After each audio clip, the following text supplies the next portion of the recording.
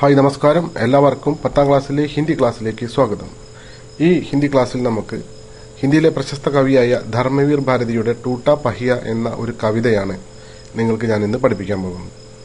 Okay, കവിത പഠിപ്പിക്കുന്നതിന് മുൻപ് തന്നെ ആ കവി എന്തിനെ കുറിച്ചിട്ടാണ് ഈ കവിത, അതിനെക്കുറിച്ച് രണ്ട് വാക്ക്. ടൂട്ട പഹിയ എന്ന കവിത ധർമ്മവീർ ഭാരതിയുടെ സാത്ത് ഗീത് വർഷ് എന്ന കവിതാ സമാഹാരത്തിൽ നിന്ന് എടുത്തിട്ടുള്ളതാണ്. പൊട്ടിയ ചക്രം സമൂഹത്തിലെ നിസ്സാരനായ മനുഷ്യന്റെ പ്രതീകമാണ്. അതിന്റെ സാധ്യതകൾ തിരിച്ചറിഞ്ഞ് അതിന്റെ മൂല്യം വിലയിരുത്തുകയാണ് ഇവിടെ കവി ചെയ്യുന്നത്. ഇതൊരു പ്രതീകാത്മക രചനയാണ്. പ്രതീകാത്മകം എന്ന് പറഞ്ഞു കഴിഞ്ഞാൽ ഒരു പൊട്ടിയ ചക്രം, അതിനെ ആസ്പദമാക്കിയിട്ട് ഒരു വലിയ തത്വം ഇവിടെ കവിതയായി കവി ഇവിടെ നമ്മൾക്ക് വിവരിക്കുകയാണ്. ഈ കവിത മഹാഭാരതത്തിൽ നിന്നും എടുത്തിട്ടുള്ളതാണ്. അർജുനപുത്രനായ അഭിമന്യു ഒറ്റയ്ക്കാണ് ചക്രവ്യൂഹത്തിൽ പ്രവേശിച്ചത്. കൗരവസേനയിലെ മഹാരഥികൾ അഭിമന്യുവിനെ വളഞ്ഞു. അദ്ദേഹത്തിന് എല്ലാ ആയുധങ്ങളും നഷ്ടമായ സമയത്ത് രഥത്തിന്റെ പൊട്ടിയ ചക്രം ആയുധമാക്കി അദ്ദേഹം ശത്രുക്കളെ നേരിട്ട സമയത്തെ ആസ്പദമാക്കിയാണ് ഈ കവിത രചിച്ചിട്ടുള്ളത്. പൊട്ടിയ ചക്രകഷ്ണവും ചിലപ്പോൾ ഉപകരിക്കുമെന്ന് കവി പറയുന്നു. അതുകൊണ്ട് അതിനെ വലിച്ചെറിയരുത്. മഹാഭാരത യുദ്ധത്തിൽ അനേകം ധീരന്മാരായ യോദ്ധാക്കൾ അധർമ്മത്തിന്റെ പക്ഷത്തിനു വേണ്ടി യുദ്ധം ചെയ്യാൻ നിർബന്ധിതരായി. അർജുനന്റെ വീരപുത്രൻ അഭിമന്യു അധർമ്മത്തിനു വേണ്ടി പോരാടുന്ന ധീരയോദ്ധാക്കളെ വെല്ലുവിളിച്ചുകൊണ്ട് ചക്രവ്യൂഹത്തിൽ പ്രവേശിച്ചു. നിരവധി മഹാരഥന്മാർ തന്റെ പക്ഷം അധർമ്മത്തിന്റേതാണ് എന്ന് അറിഞ്ഞിട്ട് പോലും നിരായുധനായി നിസ്സഹായനായ അഭിമന്യുകുമാരനെ ചവിട്ടി അരയ്ക്കുവാൻ ആഗ്രഹിച്ചു. ബാലനായ അഭിമന്യു മഹാരഥന്മാരെ നേരിടാൻ പൊട്ടിയ ചക്രത്തെ ആയുധമാക്കി.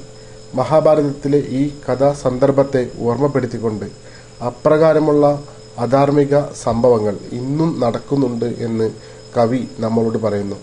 മാറിവരുന്ന സാമൂഹികഗതി അധർമ്മത്തിനോടൊപ്പം ചേർന്നാൽ സത്യത്തിന്റെ പക്ഷം പൊട്ടിയ ചക്രത്തെ ആശ്രയിക്കാൻ നിർബന്ധിതരാകുന്നു എന്ന് കവി നമ്മളോട് പറയുന്നു. പൊട്ടിയ ചക്രത്തെ നിസ്സാരമെന്ന് കരുതി ഉപേക്ഷിക്കരുത് എന്നാണ് ഇവിടെ കവി നമ്മോട് പറയുന്നത്. മിക്ക വസ്തുക്കളും നമുക്ക് സാന്ത്വനം നൽകാൻ പ്രാപ്തമായിരിക്കും. നമ്മൾ നിസ്സാരമെന്ന് കരുതുന്ന ചില കാര്യങ്ങളായിരിക്കും നമുക്ക് ചിലപ്പോൾ ജീവിതത്തിൽ ആവശ്യമായി വരിക. ഇവിടെ സമൂഹത്തിലെ ഉപേക്ഷിക്കപ്പെട്ട സാധാരണക്കാരെയാണ് ലഘു മാനവ് എന്ന പ്രയോഗം കൊണ്ട് കവി അർത്ഥമാക്കുന്നത്. ധർമ്മവീർ ഭാരതി ഈ കവിതയിൽ പൊട്ടിയ ചക്രത്തെയാണ് സാധാരണക്കാരന്റെ പ്രതീകമാക്കുന്നത്. അതിന്റെ കീർത്തിക്ക് വേണ്ടി കവി പുരാതന കഥയെ ആശ്രയിക്കുന്നു. ഇവിടെ പുരാതന കഥ എന്ന് പറയുന്നത് മഹാഭാരതത്തിലെ ഏറ്റവും വലിയ ഒരു ഭാഗത്തെയാണ് ഇവിടെ ആസ്പദമാക്കുന്നത്. ഇനി നമുക്ക് കവിതയിലേക്ക് കടക്കാം. ഓക്കെ, നമ്മൾ ഈ കവിത വായിക്കുന്നതിന് മുമ്പ് ഞാൻ ഈ പറഞ്ഞ കാര്യം 1, 2, 3 ആവർത്തി നിങ്ങൾ കേൾക്കുന്നത് നല്ലതാണ്. അത് തന്നെയാണ് ഈ കവിതയുടെ സാരാംശവും. നമ്മൾ എന്ത് പഠിക്കുമ്പോഴും ആ കവി എന്താണ് ഇവിടെ ഉദ്ദേശിക്കുന്നത്, വെറുതെ കുറെ കാണാത്ത വാക്കുകൾ പഠിക്കുക എന്ന് മാത്രമല്ല. അപ്പൊ നമുക്ക് കവിതയിലേക്ക് കിടക്കാം. ഇത് വേറെ രീതിയിൽ പറഞ്ഞാൽ പൊട്ടിയ ചക്രത്തിന്റെ ആത്മകഥയാണ്. പൊട്ടിയ ചക്രമാണ് ഇവിടെ കഥാപാത്രം. ആ പൊട്ടിയ ചക്രം ഇവിടെ നമ്മളോട് പറയാണ്, എന്നെ വലിച്ചെറിയരുത്. ഞാൻ പണ്ട് ഇന്ന കാര്യങ്ങൾ ചെയ്തിട്ടുണ്ട്, ഭാവിയിലും ഇന്ന കാര്യങ്ങൾക്ക് വേണ്ടി എന്നെ ഉപയോഗിക്കാം എന്നാണ് കവി നമ്മളോട്, ഈ പൊട്ടിയ ചക്രം നമ്മളോട് പറയുന്നത്. ഓക്കെ, अब कविता लिखी. मैम रद का टूटा हुआ पहिया हूँ, लेकिन मुझे फेंको मत. क्या जाने कब इस दुरूह चक्रव्यूह में अक्षौहिणी सेनाओं को चुनौती देता हुआ कोई दुस्साहसी अभिमन्यु आकर गिर जाए. अपने पक्ष को असत्य जानते हुए भी बड़े बड़े महारथी अकेली निहत्ती आवाज को अपने ब्रह्मास्त्रों से कुचल देना चाहिए. तब मैं रथ का टूटा हुआ पहिया उसके हाथों में ब्रह्मास्त्रों से लोहा ले सकता हूँ. मैं रथ का टूटा हुआ पहिया हूँ, लेकिन मुझे फेंको मत. इतिहासों की सामूहिक गति सहसा झूठी पड़ जाने पर क्या जाने സച്ചായി ടൂട്ടേ ഹുവേ പഹിയം ക ആശ്രയിലെ. ഞാനിനി ഒന്നുകൂടെ വായിച്ച അർത്ഥം പറയാം. മേം രഥ കാ ടൂട്ടാ ഹുവാ പഹിയ ഹും. ഞാൻ രഥത്തിൻ്റെ പൊട്ടിപ്പോയ ചക്രമാകുന്നു. ലേക്കിൻ മുജെ ഫെങ്കോ മത്. ലേക്കിൻ എന്നാലും, പക്ഷേ എന്നൊക്കെ അർത്ഥം. മുജെ എന്നെ, ഫെങ്കോ മത്ത് വലിച്ചെറിയരുത്. മത്ത് എന്ന് പറഞ്ഞാൽ അരുത്, ഫെങ്കോ മത്ത് പറഞ്ഞാൽ വലിച്ചെറിയരുത്. ഒന്നുകൂടി പറയാം, ഞാൻ രഥത്തിൻ്റെ പൊട്ടിയ ചക്രമാകുന്നു, എങ്കിലും എന്നെ വലിച്ചെറിയരുത്. ക്യാ ജാനേ ആർക്കറിയാം, എന്തറിയാം, കബ് എപ്പോൾ, ഈസ് ദുരൂഹ് ചക്രവ്യൂഹമേൻ ഈ ദുരൂഹമായ ചക്രവ്യൂഹത്തിൽ, അക്ഷൗഹിണി സേനാവംകോ അക്ഷൗഹിണി സേനകളെ, ചുനൗദി ദേത്താ ഹുവ വെല്ലുവിളിച്ചുകൊണ്ട്, കോയി ദുസ്സാഹസി അഭിമന്യു ഏതോ ദുസ്സാഹസിയായ അഭിമന്യു, ആക്കർ ഗിർ ജായെ വന്ന് വളയപ്പെടാം.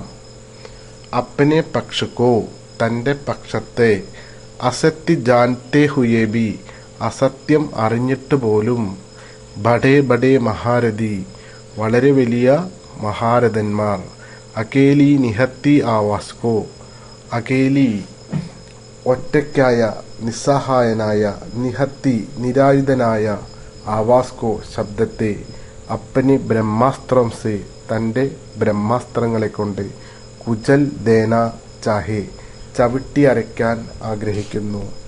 തബ് അപ്പോൾ, രഥ ടൂട്ട തബ് മേം അപ്പോൾ ഞാൻ, രഥ ടൂട്ട ഹുവ പഹിയ രഥത്തിൻ്റെ പൊട്ടിപ്പോയ ചക്രം, ഉസ്കെ ഹാത്തോ മേം അവൻ്റെ കൈകളിൽ, ബ്രഹ്മാസ്ത്രം സെ ബ്രഹ്മാസ്ത്രങ്ങളെ, ലോഹ ലേ സക്താഹും ലോഹ ബ്രഹ്മാസ്ത്രങ്ങളെ തടയാനുള്ള പടച്ചട്ടയായി നിൽക്കുന്നു.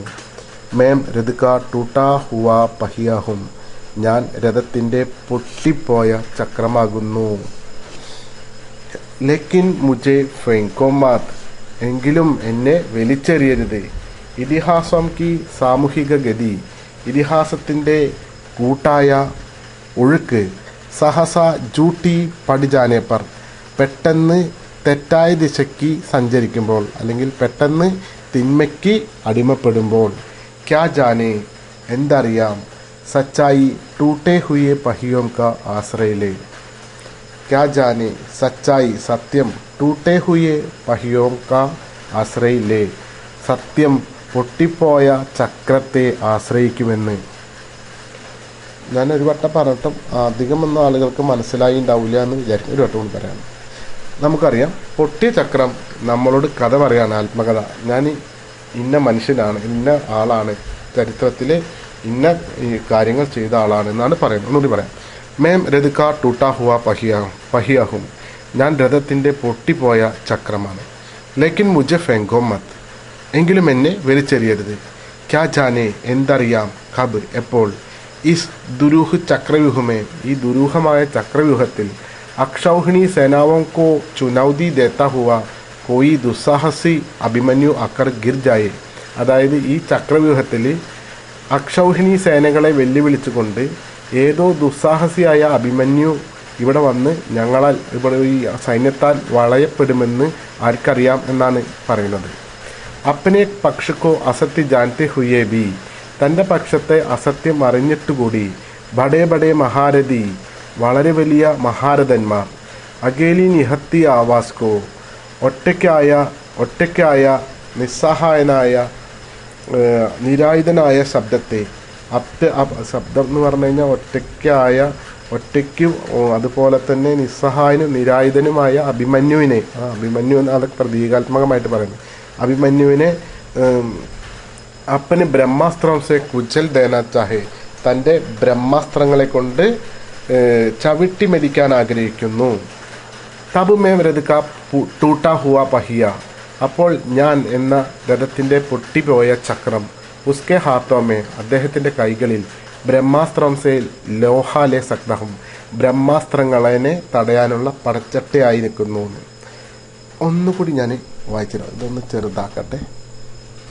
ഓക്കെ, ടെക്സ്റ്റ് ബുക്ക് ഒന്ന് തീരെ കാണാനല്ലേ? ഓക്കെ ഇതുവരെ. അപ്പോൾ ഇവിടെ ഇതുവരെയുള്ള അർത്ഥം ഞാനൊന്നുകൂടി പറയാണ്. ഈ പൊട്ടിയ ചക്രം നമ്മളോട് പറയാണ്, ഞാൻ രഥത്തിന്റെ പൊട്ടിയ ചക്രമാണ്, പക്ഷെ എന്നെ വലിച്ചെറിയരുത്. ആർക്കറിയാം ഈ ദുരൂഹമായ എന്ന് പറഞ്ഞു കഴിഞ്ഞാൽ ഈ വളരെ ദുരൂഹത നിറഞ്ഞ ആർക്കും അറിയപ്പെടാത്ത അത്ര അതിന് ഈ ചക്രവ്യൂഹം എന്ന് പറഞ്ഞാൽ ഒരു ബാക്കപ്പ് ഉണ്ട്. ചക്രവ്യൂഹം എന്ന് പറഞ്ഞു കഴിഞ്ഞാൽ ഈ ശത്രുക്കളെ വെറുതെ കൊല്ലാനുള്ള ഒരു ചെറിയൊരു സൈനിക കെണി മാത്രമല്ല. അതിനുള്ളിൽ ഇവിടെ കവിതയിൽ ഉദ്ധരിച്ചുള്ള അക്ഷൗഹിണി സേന എന്ന ഒരു സേന ഉണ്ട് ഇതില് ചക്രവ്യൂഹത്തില്. അതാണ് മഹാഭാരത യുദ്ധത്തില് പാണ്ഡവരേനെ തോൽപ്പിക്കാൻ വേണ്ടിയിട്ട് ദ്രോണാചാര്യ പ്രത്യേകം ഉണ്ടാക്കിയിട്ടുള്ളതാണ്. അതിന്റെ വലിപ്പം ഞാൻ പറയണത്. ഇതില് വലിയ ഒരു സൈനിക വിഭാഗമാണ്. അതിൽ 21,870 രഥങ്ങൾ, അത്രയും തന്നെ ആനകൾ, 65,610 കുതിരകൾ, അതുപോലെ തന്നെ 1,09,350 കാലാൾ. ഇത്രയും സംഭവങ്ങൾ അതിൽ പെടും. സംഭവങ്ങൾ പെടും. അതായത് രഥം വലിയ രാജാക്കന്മാരാണ് രഥത്തിലുണ്ടാവുക. അപ്പോൾ 21,870 രാജാക്കന്മാര് രഥത്തിലുണ്ടാവും. അതുപോലെ തന്നെ ഇവർക്ക് ആനപ്പുറത്തുള്ള യുദ്ധത്തിനുള്ള യോദ്ധാക്കള് അത്രയും തന്നെ ഉണ്ടാവും. അപ്പോൾ 42,000 സംതിങ് ഉണ്ടാവും. അങ്ങനെ വരും. പിന്നെ 65,600, നമുക്ക് 60,000 കൂട്ടുമ്പോൾ അപ്പം തന്നെ 1,00,000 പിന്നെ 1,00,000 കാലം. അപ്പോൾ 2 ലക്ഷത്തോളം ഒരാളെ നേരിടാൻ, 2 ലക്ഷത്തോളം സൈനിക വിഭാഗങ്ങൾ ഒരു ആളെ നേരിടാൻ. അപ്പോൾ നമ്മൾ അതാ പറയണേ, ഈ ഇവിടെയുള്ള അഭിമന്യു എന്ന് പറയുന്ന ബാലൻ ഇവിടെ യുദ്ധത്തിൽ വരുന്നത് ഒറ്റയ്ക്കാണ്. അപ്പൊ അതിനെ നേരിടാൻ ഏകദേശം 2 ലക്ഷത്തോളം ഉള്ള ടീംസാണ് ഉള്ളത്. ഓക്കെ, അപ്പൊ അവരെ നേരിടാൻ അപ്പൊ അതാ പറയണത്, മേ രഥക ടൂട്ടാ ഹുവ പഹിയാഹും ലെക്കിൻ മുജെ ഫെങ്കോമത്, പക്ഷെ എന്നെ വലിച്ചെറിയരുത്. ആർക്കറിയാം ഈ അക്ഷൗഹിണി സേനയില് വെല്ലുവിളിച്ചുകൊണ്ട്, അത് ഇത്രയും സംഭവങ്ങളെ വെല്ലുവിളിച്ചുകൊണ്ട് ഒരു ദുസ്സാഹസിയായ അഭിമന്യു ഇവിടെ ചിലപ്പോൾ ഇവിടെ എത്തിപ്പെടാം.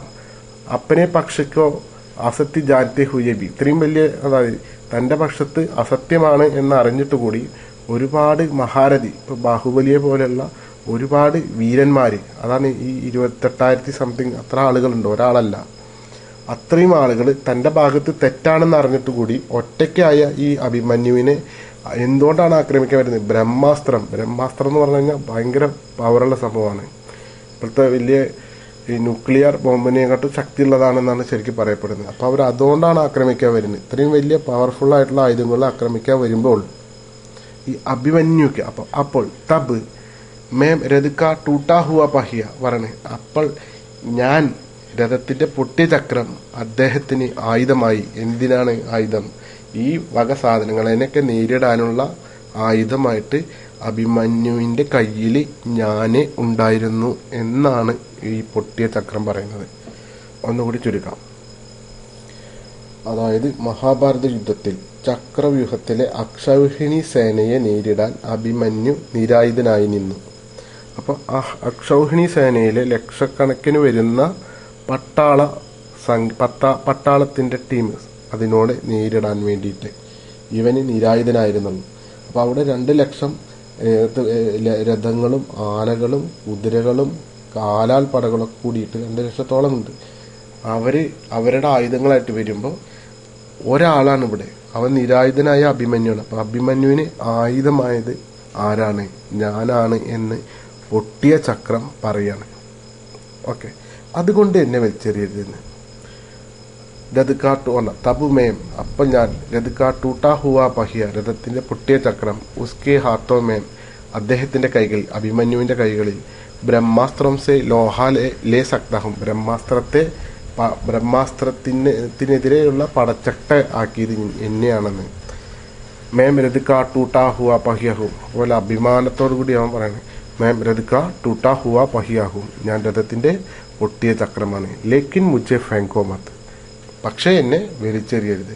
എന്നിട്ടൊരു ട്വിസ്റ്റ് നമുക്കുള്ളൊരു, അത് കഥയിലെ ഭാഗങ്ങൾ പറഞ്ഞിട്ട് കാര്യമല്ലോ, പിന്നെ എന്തിനാണ് വലിച്ചെറിയരുത്, വീണ്ടും ആവശ്യം എപ്പോഴാണ് വരിക എന്നുള്ളൊരു കാര്യം അവിടെ പറയുന്നുണ്ട്. അതാ പറയുന്നത്, ഇതിഹാസം കി സാമൂഹിക ഗതി സഹസ ജൂട്ടി പടി ജാനെ പർ, ഇതിഹാസത്തിന്റെ സാമൂഹികമായ ഒഴുക്ക് പെട്ടെന്ന് തെറ്റിന്റെ ഭാഗത്തേക്ക് മാറുമ്പോൾ പറഞ്ഞ കഥ പറയല്ലേ, ഇതിഹാസത്തിൻ്റെ സാമൂഹികഗതി തെറ്റിൻ്റെ ഒഴുക്കിലേക്ക്, നല്ല ഒഴുക്ക് തെറ്റിൻ്റെ ഭാഗത്തേക്ക് മാറുമ്പോൾ ക്യാ ജാനെ സച്ചായി ടൂട്ടെ പഹിയോം കാ ആശ്രയിലെ, ആർക്കറിയാം സത്യം ഈ പൊട്ടിയ ചക്രത്തെ ആശ്രയിക്കുമെന്ന്. അതായത് ഇവിടെ തിന്മയ്ക്ക് ശക്തി കൂടുമ്പോൾ, ഈ ആധുനിക യുഗത്തിലും തിന്മ ചീത്ത കാര്യങ്ങൾക്ക് ശക്തി കൂടുമ്പോൾ, ഇപ്പം നന്മ അവിടെ ചെറിയൊരാളെ ആരും സഹായിക്കില്ലാത്തൊരു പാവം അവിടെ കിടക്കുകയാണ് നന്മ. അപ്പം നന്മയ്ക്കും ഇതിനായിട്ട് ഈ തിന്മയായിട്ട് യുദ്ധം ചെയ്യാൻ വേണ്ടിയിട്ട് ഒരു ആയുധം വേണ്ടേ? അപ്പോൾ പണ്ട് ഈ യുദ്ധക്കളത്തിൽ ഈ രാജകുമാരന് ഞാൻ ആയുധം ആയ പോലെ തന്നെ ഇന്നത്തെ കാലത്തെ നന്മ എന്ന് പറയുന്ന ഒരു പാവ മനുഷ്യനാക്കിയേക്കാണ് നന്മയെ. അപ്പോൾ ഈ പാവ മനുഷ്യനെ സഹായിക്കാൻ എന്നെ വേണ്ടി വരും എന്നാണ് ഈ പൊട്ടിയ ചക്രം പറയുന്നത്. അതുകൊണ്ട് വലിച്ചെറിയരുത്, അവിടെ ഒരു ഭാഗത്ത് വെച്ചോളൂ, എന്നെ നിസ്സാരനായി കാണരുത് എന്നാണ് പറയുന്നത്. ഒരു വട്ടം കൂടി ഞാനിത് വായിക്കുന്നു കേട്ടോ. അപ്പോൾ എന്നിട്ട് ഒന്നുകൂടി നോക്കാം. മേം രഥക ടൂട്ടാ ഹുവ പഹിയാ ഹും, ഞാൻ രഥത്തിൻ്റെ പൊട്ടിയ ചക്രമാകുന്നു. ലേക്കിൻ മുझे ഫെങ്കോ മത്, എങ്കിലും പക്ഷേ എന്നെ വലിച്ചെറിയരുത്. ക്യാ ജാനേം കബ് ഇസ് ദുരൂഹ് ചക്രവ്യൂഹമേ, ആർക്കറിയാം എപ്പോഴാണോ ഈ ദുരൂഹമായ ചക്രവ്യൂഹത്തിൽ അക്ഷൗഹിണി സേനാവോക്കോ ചുനൗദി ദേത്ത ഹുവ, അക്ഷൗഹിണി സേനകളെ വെല്ലുവിളിച്ചുകൊണ്ട് കോയി ദുസ്സാഹസി അഭിമന്യു ആക്കർ ഗിർ ജായെ, ഏതോ ദുസ്സാഹസിയായ അഭിമന്യു വന്ന് വളയപ്പെടുന്നു. അപ്പനെ പക്ഷക്കോ അസത്യ ജാൻത്തെ ഹുയേബി, തൻ്റെ പക്ഷത്തെ അസത്യം അറിഞ്ഞിട്ടുകൂടി. ബഡേ ബഡേ മഹാരഥി, വളരെ വലിയ മഹാരഥന്മാർ. അഗേലി നിഹത്തി ആവാസ്കോ, അഗേലി ഒറ്റയ്ക്കായ നിശബ്ദനായ നിരായുധനായ ശബ്ദത്തെ. അപ്പനെ ബ്രഹ്മാസ്ത്രം സെ കുചൽ ദേന ചഹേ, തങ്ങളുടെ ബ്രഹ്മാസ്ത്രങ്ങൾ കൊണ്ട് ചവിട്ടി മെതിക്കാൻ ആഗ്രഹിക്കുന്നു. തബ് മേം, അപ്പോൾ ഞാൻ രഥക ടൂട്ടാ ഹുവ പഹിയ, രഥത്തിൻ്റെ പൊട്ടിയ ചക്രം. ഉസ്കെ ഹാത്തോ മേം, അവൻ്റെ കൈകളിൽ ബ്രഹ്മാസ്ത്രം സെ ലോഹ ലേ സക്താഹും, ബ്രഹ്മാസ്ത്രങ്ങളോട് കിടപിടിക്കാനുള്ള പടച്ചട്ടയായി മാറുന്നു. മേം രഥക ടൂട്ടാ ഹുവ പഹിയാഹും, ഞാൻ രഥത്തിൻ്റെ പൊട്ടിയ ചക്രമാകുന്നു. ലക്കിൻ മുझे ഫെങ്കോ മത്, പക്ഷേ എന്നെ വലിച്ചെറിയരുത്, ഉപേക്ഷിക്കരുത്. ഇതിഹാസം കി സാമൂഹിക ഗതി, ഇതിഹാസത്തിൻ്റെ സാമൂഹികമായ ഒഴുക്ക്. സഹസ ജൂട്ടി പടിജാനെ പർ, പെട്ടെന്ന് തെറ്റിൻ്റെ ഭാഗത്തേക്ക് മാറിയാൽ. ക്യാ ജാനെ, ആർക്കറിയാം. സച്ചായി ടൂട്ടെ ഹുയെ പഹിയോം കാ ആശ്രയിലെ, സത്യം പൊട്ടിയ ചക്രത്തെ ആശ്രയിക്കുമെന്ന്. ഓക്കെ, അപ്പോൾ ഇത് 1, 2, 3 തവണ നിങ്ങൾ കേൾക്കണം. ഇത് നല്ല രീതിയിൽ വായിക്കണം. വായിക്കാൻ അറിയാത്ത വാക്കുകളുണ്ടെങ്കിൽ അണ്ടർലൈൻ ചെയ്തിട്ട് എനിക്ക് കമൻറ്റ് ചെയ്താൽ മതി. അല്ലെങ്കിൽ നിങ്ങൾക്ക് ആരാണോ വായിച്ചതെന്ന് അത് എൻ്റെ പക്ഷം എത്തിച്ചാൽ മതി. ഓക്കെ, അപ്പോൾ നിങ്ങൾക്ക് എന്തെങ്കിലും ഡൗട്ട് ഉണ്ടെങ്കിൽ വാട്സപ്പ് ചെയ്യാൻ ഞാൻ എൻ്റെ നമ്പർ ഞാൻ നെക്സ്റ്റ് ഒന്ന് പറയാം. 7306230715 അങ്ങനെ പറയാം. 7306230715. അപ്പോൾ ഇതിൻ്റെ കുറേ ചോദ്യങ്ങളുണ്ട്, ഇതിൻ്റെ കുറേ ഭാഗങ്ങളുണ്ട്. അതുമായി ഞാൻ വീണ്ടും വരാം. ഇതിൻ്റെ ഒപ്പം തന്നെ നിങ്ങൾക്ക് ഇതുമായി എന്തെങ്കിലും ഡൗട്ട് ഉണ്ടെങ്കിൽ ഇത് ടൂട്ടാ ഹുവ, ഇത് നിങ്ങൾ യൂട്യൂബിൽ സെർച്ച് ചെയ്താൽ നിങ്ങൾക്ക് പ്ലേ പെൻ അക്കാദമി എന്ന് പറഞ്ഞ് യൂട്യൂബിൽ സെർച്ച് ചെയ്താൽ, അല്ലെങ്കിൽ വിജയവത്സലൻ എന്ന് പറഞ്ഞ് യൂട്യൂബിൽ സെർച്ച് ചെയ്താൽ ഇതിൻ്റെ ഡിസ്ക്രിപ്ഷനിൽ ഇതിൻ്റെ കഥ ഞാൻ നേരത്തെ പറഞ്ഞത് മലയാളത്തിൽ ടൈപ്പ് ചെയ്തിട്ട് അതിൽ നിന്ന് നിങ്ങൾക്ക് വായിച്ച് മനസ്സിലാക്കാൻ പറ്റും. ഓക്കെ, അപ്പോൾ ഇതിൻ്റെ ക്വസ്റ്റ്യൻ ആൻസറുമായി വീണ്ടും അടുത്ത വീഡിയോയിൽ നേരിട്ട് കാണാം. നന്ദി, നമസ്കാരം.